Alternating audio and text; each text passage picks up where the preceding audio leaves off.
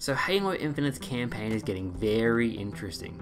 This trick is so damn cool. It takes you so high in fact that it actually despawns all of the enemies. So I had to tweak it just a little bit and not go as high so I could actually land on an enemy. The next thing I want to do is take this to the top of a mountain and see just how far can I go. There's also a variant where you can actually jump off the fusion coil, still get a little bit of height, and still actually re-grab the fusion coil to throw.